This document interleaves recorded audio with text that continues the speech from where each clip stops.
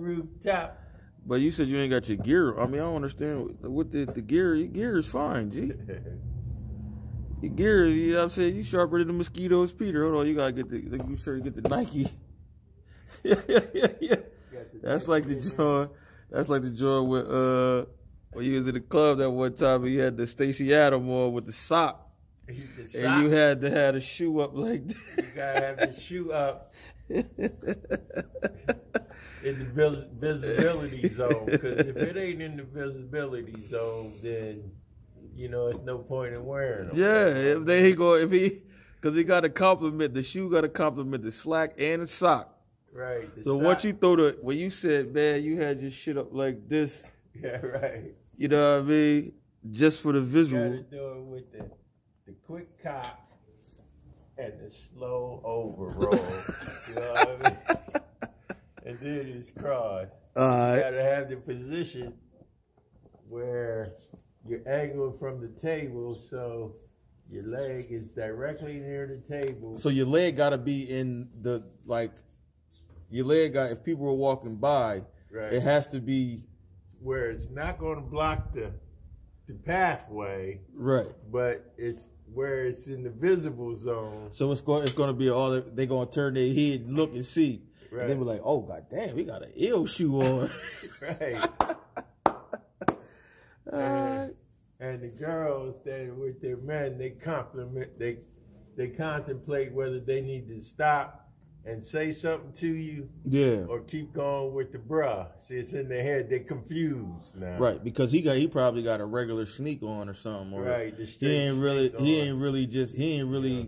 I mean, he got dressed, but he didn't get dressed. No, you know. So when they, but let me ask you this: so does the shoe, once they get a glance at the shoe, then the next glance is at you? It has to be, right? It depends, because if they notice, I think they would notice the shoe first. And then look at the shoe, and then the person that's wearing the shoe. Right. Okay. I just wanted to make sure of that, and then they start wondering, like, what does he do? What type of brother is he? Yeah, like, he's obviously a distinguished gentleman. Right. He's definitely, you know what I mean, top tier, distinguished, as far as your distinguished level. Right. You're up there. Right. But now it's like, what does he do? Is he a businessman? I mean, no disrespect, but is he a pimp? Right. Is he a player? Is he a pastor? What is he? Or does he just like to dress nice? Right. You know what I'm saying? Like, it's a lot of, I feel that. Because it opens up a, you know, even though you didn't say anything verbally, it's a connection that you made, not a nonverbal connection, just by the way that Stacey Adams is. Right. The Stacey Adams is on display. You know? Yeah. You know, this is my Uncle Ron, man. This is my Uncle Ron, man. This is my mom's brother, man. So, you know, I learned a lot of game from this guy, man. He's my favorite uncle. And he always keep a nigga on his toes, man, making sure you're doing the right thing in life, or at least attempting to do the right thing. He called me a barnyard pimp for years. You know what I mean? I've been the barnyarder, you know what I mean? But he's seen the maturation, he's seen the growth.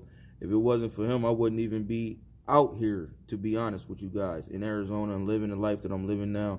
So I owe a lot to this dude, man, whether he knows it or not. So, you know, this ain't no interview. This is just a preliminary hearing. You know what I mean? Little couple outtakes to B-rolls. We call them B-rolls. You know, but we gonna definitely I'm looking forward to the interview with you, man, when you go get the chip, the 20-year chip. You know what I'm saying? We're gonna get into that.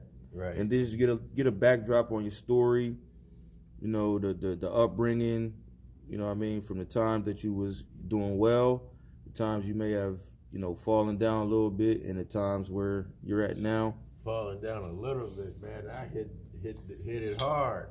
Yeah, man. A lot of times. Yeah, bro. You know, but I'm blessed to be here, man. You know what I mean? Because you got two more new additions, two little cousins to the family, you know. And, yeah, man, it's going to be dope. I'm looking forward to the interview just to get, because I think your story is definitely inspirational to anybody that feels like they have an addiction, and we all have, we all have our own little vices and things like that, where we went through things and, may have did certain things, you know what I'm saying, as far as drug use or whatever it may be, to kind of escape, and just to see, the person that you are now opposed to the person that you was is definitely an inspiration. And I think your story need to be told, because if we can change one life, man, that's what it's about, bro. You know what I'm saying?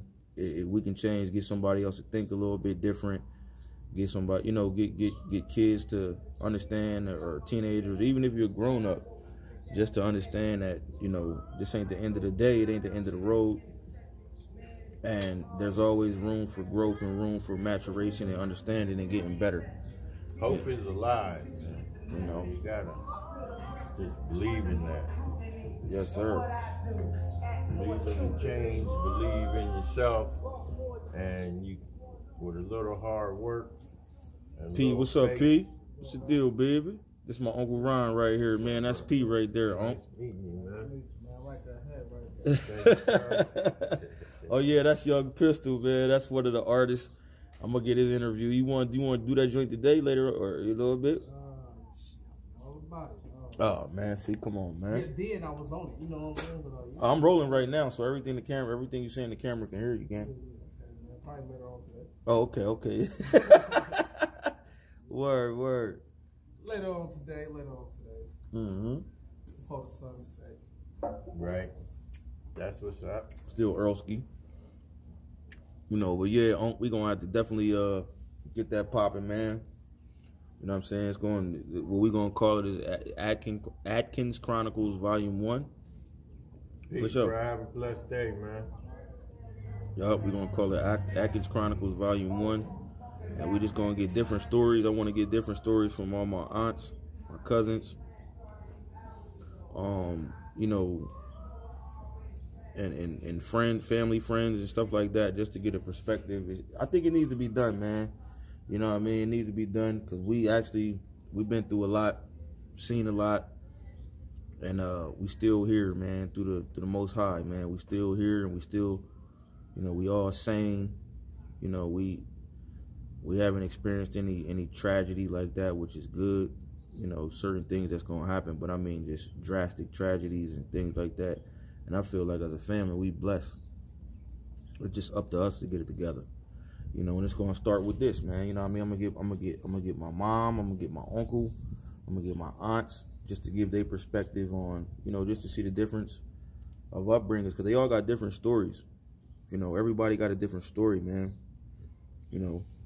And that's everybody's story is different, but in most ways they're the same. I mean, I'm not new to what's going on in the world. There were some bad choices I made in my life that I was blessed to survive through, that not everybody can sit there and say, you know what I mean? Especially when it came to alcohol and drugs.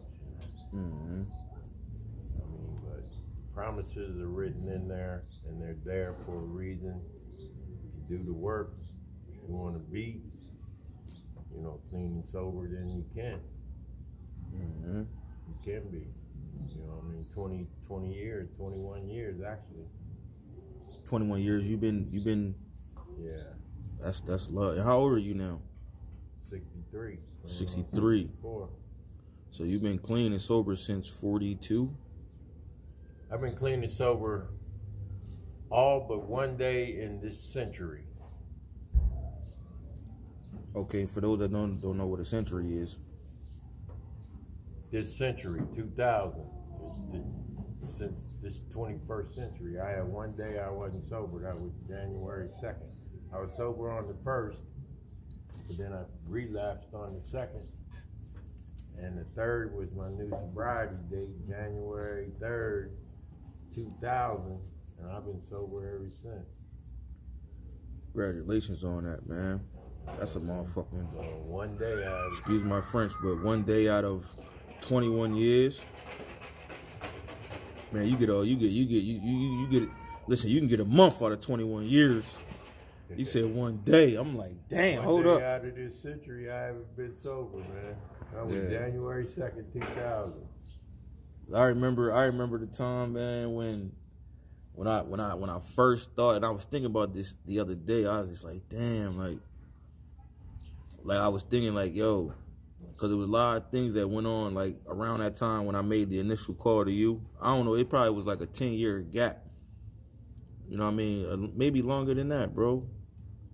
You know, 26, 18, 26, yeah, like 10, 11 years. Because I graduated when I was 18. But all throughout high school, I didn't see you. And then it was just like, you know what I mean? Once I got out of high school, I moved out here when I was 26. So it's like from 18 to 26, that's another 8 years, so that's 12 years that, you know what I'm saying, we was out of contact. Except for like, you know, the occasion. Yeah, the event, yeah, the kickbacks and all that. Yeah, that's what I mean. Just like literally, like as far as having a relationship with you, you know what I'm saying? Right. You know what I mean? As me being a young teenager, my teenage years, I didn't have a relationship with you like that. You know what I mean? And for me to, you know, fast forward and to get to 26 years old and deciding like, damn, I want to change. I want to do this. I want to, you know what I mean, explore my horizons and try to, you know, do better. I don't know what came over me, man. It was just like, man, call Uncle Ron. Y'all in Arizona, da-da-da-da-da. And as soon as I called you, I remember these words. It was like, yo, it was like, initially it was like, ask, you know, get $99 and get out here and I got you. And I understood. I'm like, damn, all right, bet. So, but also you reiterated to me like that this ain't gonna be no vacation. If you coming out here to bullshit around and you coming out here to this, that, and the third, then this ain't the right place for you. You know what I mean? As far as me, because you gave me a month. Maybe I was in your crib like a month and a half. Yeah. And then, you know, I got the job. We can get into that story, but this is just a backdrop. But I had to get an ID, and I didn't have proper ID to get an ID. Out here, it was just a lot of intangibles that had to fall into place in order for, you know, things to kind of work out, man. And I remember everything, bro. I remember the picking up from the airport, saying the package is here, man. The package is here, man. You know what I mean? I don't know if he was on, I think he was on the phone with my mom. Yeah, I think he was on the phone with my mom and shit. The bus stop. Yeah, he was like, the package has arrived. Yeah, I remember I was in my Lincoln. Yup. That's a fact, bro. And I remember you like, I don't know if you was talking to my mom or just to me, but I think, yeah, you just let her know that I made it safely and everything. And from there, you know what I'm saying? It's just... You handle your business, though, man. Still handling it, man. But see, the thing is, if it wasn't for, you know, everybody need a launch pad. Everybody needs somebody to lean on at certain times. And if you wasn't able to give me that, hello, hey, auntie, how you doing today, babe? This is my Uncle Ron. That's my they my other family. Yeah. But yeah. So you know what I'm saying. It just, you know what I'm saying. At the end of the day, like as you get older, as you mature, as you have to understand. Everybody got a different path. Everybody got, you know. But if you wasn't able to open up your doors or be in a position, because everybody wants to help, but everybody ain't in the position to help. You know what I'm saying?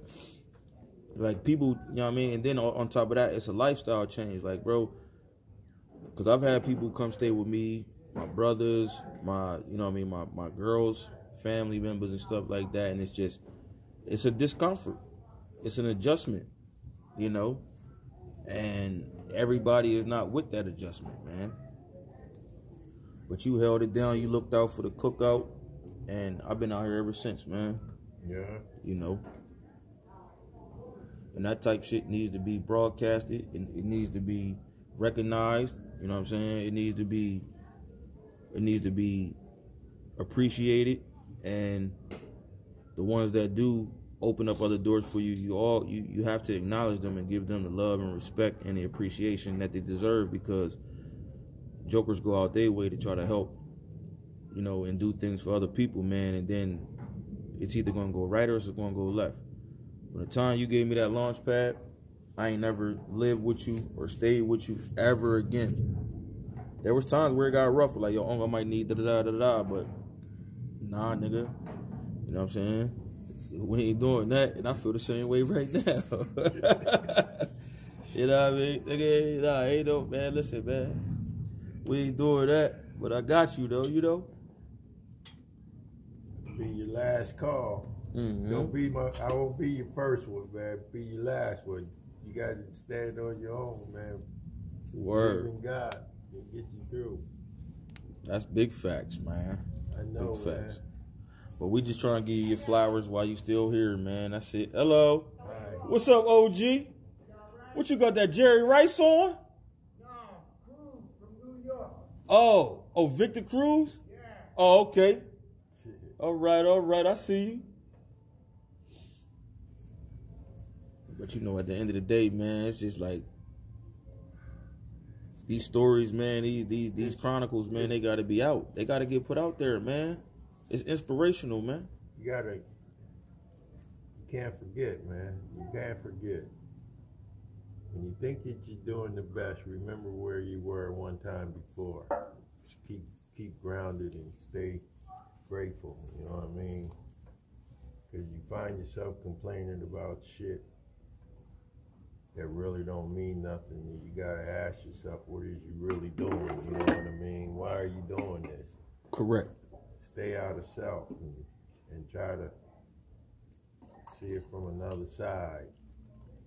And remember. In other words, remain humble. Right. Yeah. Because don't complain about you gotta eat a hamburger today. You lucky because you got something to eat. Remember that day when you were thankful for the pack of noodles. Them oodles and noodles, that top ramen. You were grateful for that one. When you was out there homeless, me,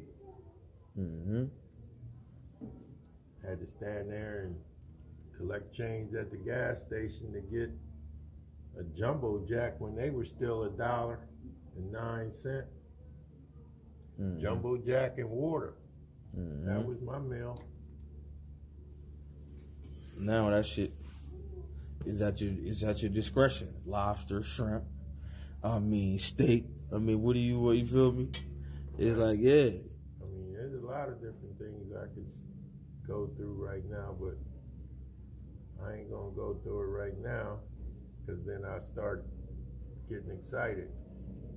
That's cool. We're gonna say that. We're gonna say that for the interview. For the real interview. Yeah. This is just we just conversing, man. I just, as I'm transitioning into, learning new things, and I always been a person that wants to get content. I got content from years ago, 10, 15 years ago, bro. And it's just like I want to get the content that nobody else is getting. I want to get it from the horse's mouth, from my family, to even the people that I don't know that may have a similar story, but it's just, to me, it's closer to home when I can talk to a relative that I look up to and I appreciate, that give me good feedback on certain things that I need to hear. You know what I mean? Whether I'm fucking up, doing right, or I'm doing wrong. You know what I mean? It's all about the level of ascension, man, and transformation brought on by life experiences and age. You got to move to the next phase, and it's hard sometimes for people to accept that. They want to stay in that one realm, that one motion, and their behavior needs to change, and their thought needs to change to the next level. Because you have the way you think when you're in your teens, you have the way you think when you're in your 20s, there's a way that you live and behave when you're in your 30s, there's a certain way that you need to live and behave when you're in your 40s and 50s and so on, you know what I mean?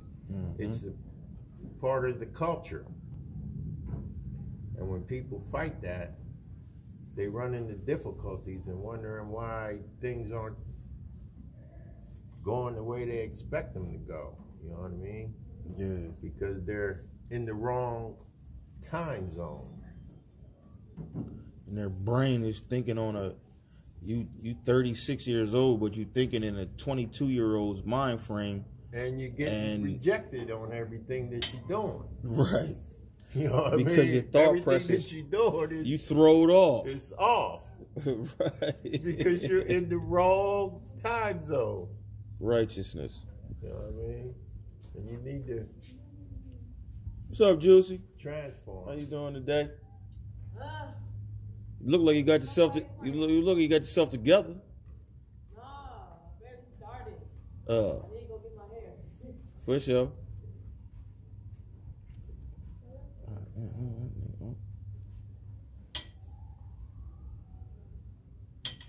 To each his own. No distractions. No distractions. You know.